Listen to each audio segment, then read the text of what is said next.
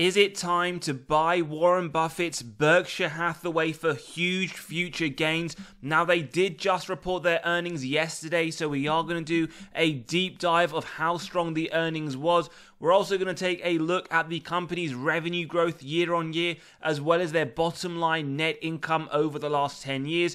We also want to look at the health of this company, their total cash and short-term investments versus their total debt. And we're also going to look to see whether or not any insiders have been buying or selling shares of this massive company.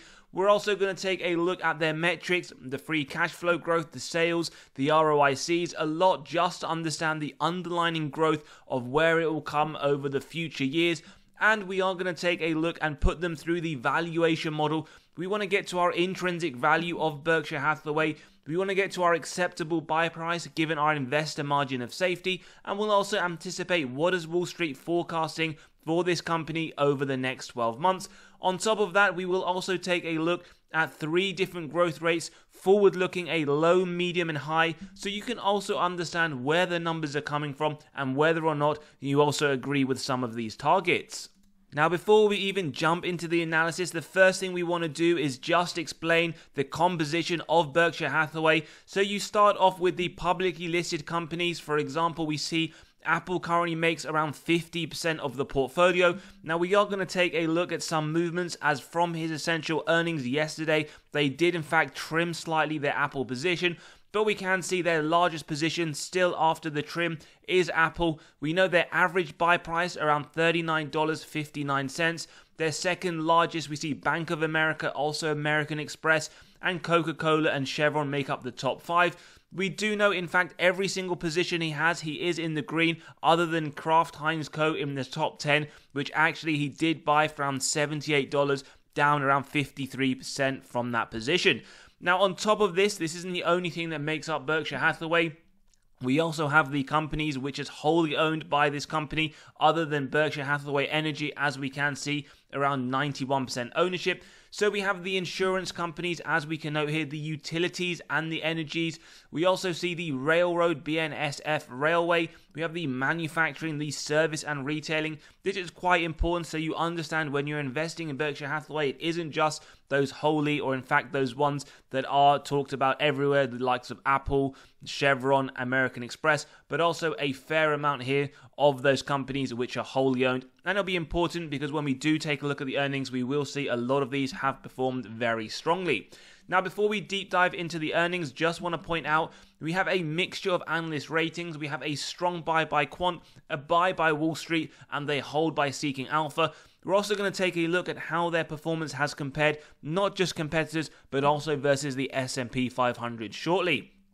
Over the last year, they are up 24%. When we extend this to over the last 10 years, we can see up 215%. Now, the one thing to point out with this company is they do not pay dividends, even though a lot of companies they do hold. For example, Apple does pay dividends. The company itself doesn't pay it out to shareholders, and they do accumulate that. And we'll look at their cash balance soon. PE on a forward bait just under 21, 20.68, which is slightly lower than the S&P 500. That does currently sit around 21.5. So let's jump into the earnings before anything else. And as we can see, the headline reads that their earnings soars 39% as Buffett's cash hoard swells to a record $188 billion. As we will look in the balance sheet, they do hold a significant amount of cash. They are pretty much hoarding a lot, and they anticipate by the end of this year, they will have around $200 billion in cash. Now, when we take a look at some of the reasons why, the key points to note here is that a lot of this earnings growth has been driven from the company's wholly owned businesses that we did just touch upon, and they have in fact increased to $11.22 billion from the year earlier. Let's take a very quick look then at some of these numbers, and what we note here is one of the major reasons for this gain, it was led by a 185% year-on-year increase in the insurance underwriting earnings. 2.6 billion they reported from 911 million for the same quarter last year. We can also see Geico earnings as well, insurance investment. So they do have a lot of wholly invested businesses in different sectors that we did just go through. And on top of that, as we just mentioned, they do have a record high now for them of 189 billion in cash. Obviously, a lot of this will be in short-term investments, so they are acquiring nice interest rate on top of these numbers. We also like to see that they did do a lot of share buybacks, 2.6 billion in the stock, up from 2.2 billion from the same quarter last year. So what is interesting to note is that they are doing a lot of share buybacks continually and consistently, which is what we love to see as investors, returning the excess cash.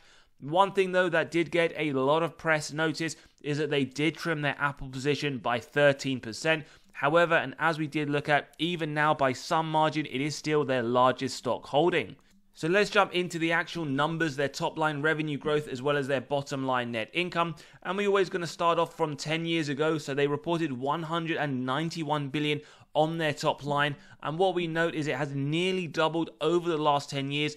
365 billion December 2023, and for the large part we do note the consistent increases year on year. Yes, some years a little bit more inconsistent than others, but over the longer term their top line revenue nearly doubled and is moving in the right direction. Now when we compare this to their bottom line net income, we do want to see a very similar scenario. What in fact we note, it has nearly increased 5 times, just under 20 billion of net income in 2014, and we can see December 2023, their latest annual report, 96.2 billion. So lots of growth. We would also note that on the bottom line, very similar to the top line, there are some inconsistencies, but over the longer term, it is moving in the right direction. And we do want to point out that in our previous video, we did discuss this position here. The net loss, in fact, of 2022, 23 billion. That was due to a write-off on one of their investments. But if you did strip that out, it would continue to show a very large net income, pretty much in line with 2021. So all looking good in terms of their numbers on the top line as well as bottom line, something you would expect from a company, as we can see, that is operated by Warren Buffett. In terms of the balance sheet, total cash versus total debt, well, we did mention their cash position, 61 billion in 2014, and as we just mentioned now, a record 189 million. This number hasn't updated quite yet, but we can see over the longer term, they are just hoarding that cash year on year, quarter on quarter, and I'm sure they are getting a very nice interest rate as well. A lot of that essentially being put, as we can see here, from the balance in short-term investments. So whether or not they don't see any opportunities right now, which is what we got from the notes of the meeting, they are waiting for a very strong opportunity before deploying a lot of that cash. When we take a look at their total debt in comparison, numerically and directionally, something we love to look at, we can see it has also increased 80 billion in December 2014, 134 from the latest quarterly report. So it is lower than their cash balance, but still a fairly high amount. Similar to their total cash, we also see it increase over the longer term, something we will analyze as part of our financial metrics. Now, we will take a very quick look at their earnings per share, consensus versus analyst estimates, and what we in fact note, the blue, which is essentially the actuals, does outperform the consensus, which is on the left side, and we can see they have beaten over the last 4 quarters, which is a very good track record, so they do continually beat, and we note over the next few year on year, they are expected to increase 4%, 4, and then 25. We do see a negative 5% year on year. This is projecting the 4th quarter out from now, but we can have an updated look over the next few quarters to see whether or not this is still to be anticipated. So looking good, they do have a good track record of beating the earnings from what analysts do target. When we take a look at some of these metrics that we typically look for other companies, bear in mind not a lot of them will be available as it is a different type of business to other ones that we analyze typically on the channel. Valuation grade, they get a C+. Now, this is comparison to the sector median. A little bit difficult with this company. It isn't the likes of, say, Visa, where you can compare it to MasterCard.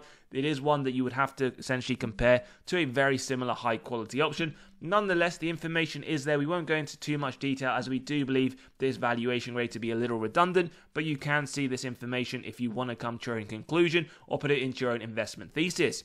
We then move on to the growth grade. Again, there aren't too much due to the fact of comparing it to those of a high quality company, but they get a B. Now, when we look at it on a purely year-on-year growth, we do note 21% increase, looking very solid, just an isolation. If you do want to compare it to the sector median, a lot better than the 4%. Forward-looking, still high single-digit growth, 8.06%. Sector median around 5%, looking very healthy. We then finally bring it to the profitability grade. Again, A+, so the highest score obtainable, looking very healthy. On a gross profit margin, 34%, sector median, 59%. And when we look at the net income, which again is something we do typically like to see as this part of evaluation, 26 slightly higher than the sector median. Whether or not you want to include any of this information in your investment thesis or margin of safety, the information is there. Similarly, we do look on Seeking Alpha, which is a website that we use for this analysis. Again, if you do want to use this software, there is a 20% off in the link below. We have similar companies. Now, not a lot of them are that similar. We do have Compass Diversified and BRK.A holdings as multi-sector holdings, but they've also included here Visa and MasterCard. We can just include that just in case you were interested to see how they performed versus those two big companies. So over the last year, total return, Berkshire Hathaway, BRK.B up 24%. We do see it up there with the majority of the other ones, in fact, better performing than Visa and MasterCard. When we look over the last 5 years, we do know up 83%. Again, pretty much in line with MasterCard, slightly better than Visa. And when we look over the last 10 years, 214.8%, lower than both Visa and MasterCard. In fact, one of the lower performers. But again, different investors will invest in different companies for different reasons. A lot of people do like to invest in Berkshire Hathaway, similar to an ETF. They would rather give their money to Warren Buffett and the team to manage than putting it into others like the VO or other comparable products. So one thing I did want to point out is, how does the performance compare to the S&P? As I just mentioned, is it better to invest in VO, which just trails the S&P 500, or is it better to put your money into Berkshire Hathaway, BRK.B? Well, year to date, we do know that Berkshire Hathaway is performing or outperforming 12.4% to the S&P 7.5. When we look over the last year, we do see not too dissimilar, 24% versus 25%.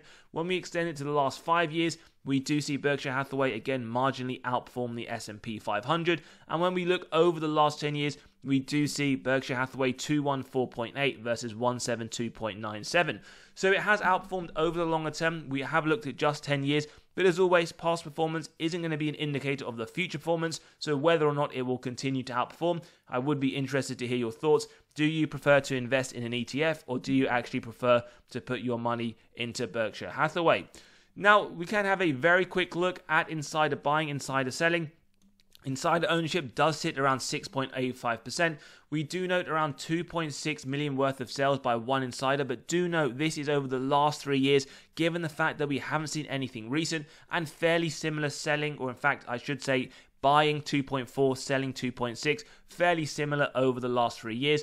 But over the more recent period, as we can see, we'd have to go back all the way to Q4 of 2022 to see insider selling, Q3 and Q2 to see insider buying. So nothing really to note there. The one thing that we would say is over the last year, as well as the majority of this year that has gone, 2024, we do note no insider buying or insider selling. So you could see that as a fairly positive sign. Now we're going to look at some of these metrics. Before we do, just to let you know, we have released our latest free weekly article. If you want to gain access to this or any others, all completely free, click on the pinned comment below. You can start reading straight away. We just want to draw your attention to this article, How to Find Undervalued Stocks. We run through every single website resource that we use to do our own value research. If you want to take a look, do go look on that article. Again, all completely free. So before we get to the valuation, let's look at some of the underlying metrics. The first one that we will look at is the free cash flow per share. Very important to understand. Only invest or analyze companies for your portfolio, in my opinion, those that increase their free cash flow consistently year on year.